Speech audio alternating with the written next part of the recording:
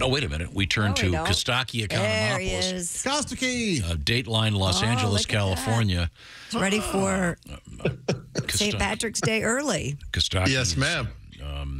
Joining us for our NFL update with all the activities yesterday, et cetera, et cetera. Yeah, a lot going on. What's happening, Costaki? Well, good morning. Yeah, Aaron Rodgers has emerged from the darkness, not metaphorically, just literally. He did a darkness retreat. He was hoping to, quote, have a better sense of where I'm at. Yeah, you're in trouble with English teachers. That's where you're at. Science teachers also want nothing to do with you.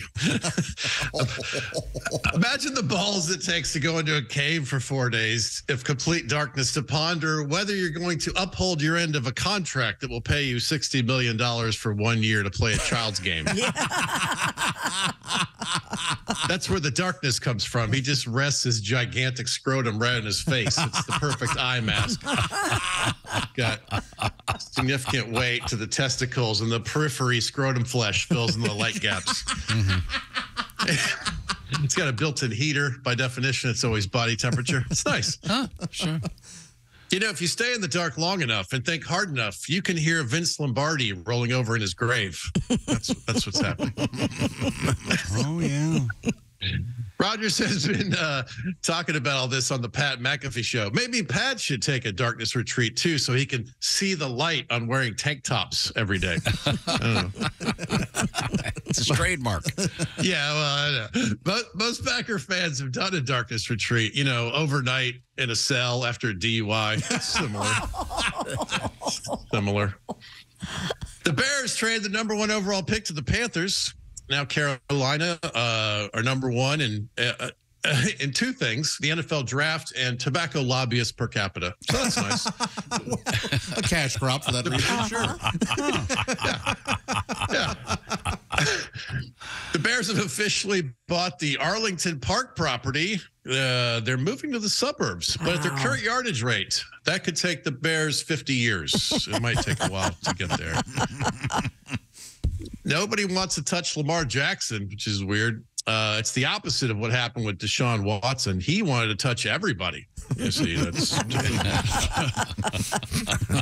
reports say this story broke since I talked to you guys. Tom Brady's going to pursue his dream of doing stand-up comedy. Oh, I hadn't heard this. Had anybody else? Well, yeah. I had. I would.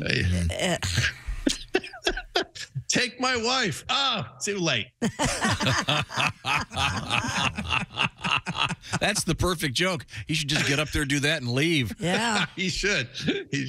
I suspect Tom Brady will not be very good at comedy, at least until the last 2 minutes. Then he's going to kill. That's going to work. This guy. I think if Giselle had told him there were 2 minutes left, he could have saved his marriage. Brady says he has no time for an NFL comeback because of a newly adopted cat. Just another case of a little pussy scrambling a man's brain. Happens. Bucs senior advisor Bruce Arians said we're in good hands with Kyle Trask. Nobody believes that. Even Kyle's mom heard that and thought, God, the Buccaneers are going to suck. And finally, the Eagles have proposed overhauling jersey numbers to include 0. The only complete 0 so far in the NFL. Johnny Manziel, everybody. Thank you very much. Costaki Economopoulos. Costaki Economopoulos has a little thing that he runs. It's called All Pro Lines.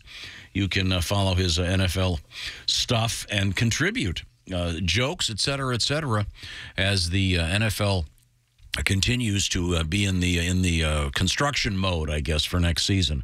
Oh, it's so fun. Interesting so many to see what's going to happen. Bits of news coming out. Yeah, it's exciting. How did you end up doing finally in your various fantasy leagues there, Costaki? I was all over the map. I had a couple teams that did well and then blew it in the playoffs. But I did win my home league. Mahomes alone. Champions, baby. All right. Congrats. Yeah. That was fun. I enjoyed that. Great name. Now, we should also point out that Mr. Economopoulos is on the road. And if I'm not mistaken, let's see, today's coming up in a couple days, you'll be at Twin Falls, Idaho at the Canyon Crest Event Center. Am I getting this right on Thursday evening?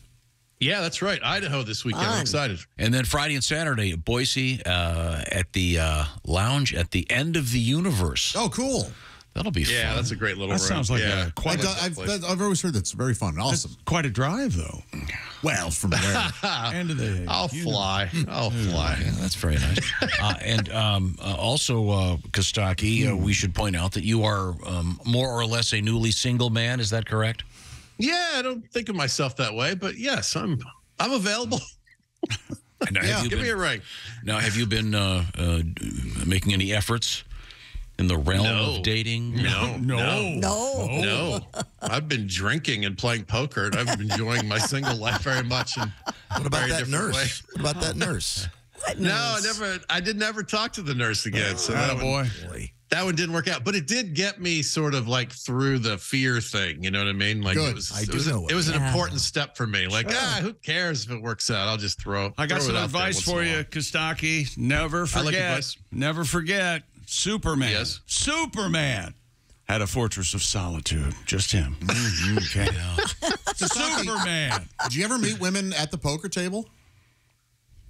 Very rarely. It's like comedy. There just aren't many women doing it. You know, there's. I thought you were going to say there aren't any really good women doing it. No. If I see Jennifer Tilly sitting at a poker table, I'm probably not going to win.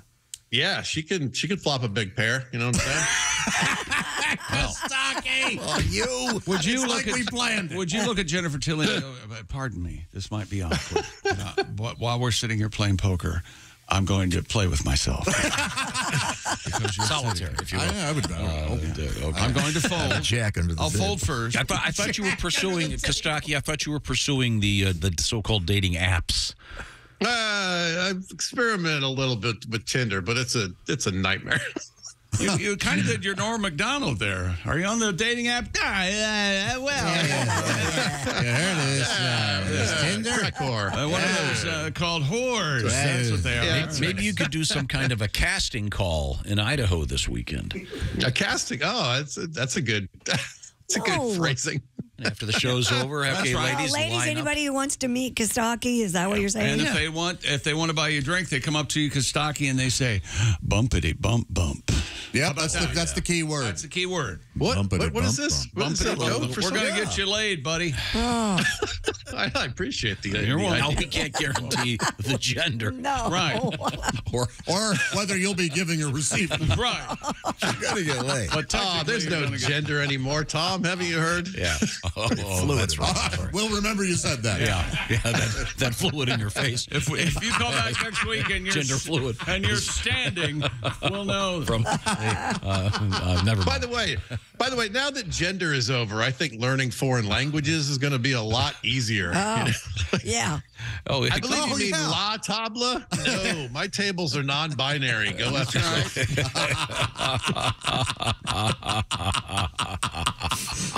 Well, thanks, Costaki. These should be great shows. Kostaki's terrific live. Bumpity Once bump, again, am I correct in saying we're beginning Thursday evening at the Canyon Crest Event Center, Twin Falls, Idaho? Yes. Okay, then. And then Friday and Saturday, the lounge at the end of the universe. Yeah, the gigs in Idaho have always been fun. I'm excited about getting back there. Oh, I love that state. Okay. Love Boise. Thank you very much, Costaki. We'll talk Thank to you, guys. Have a great See you, man. time.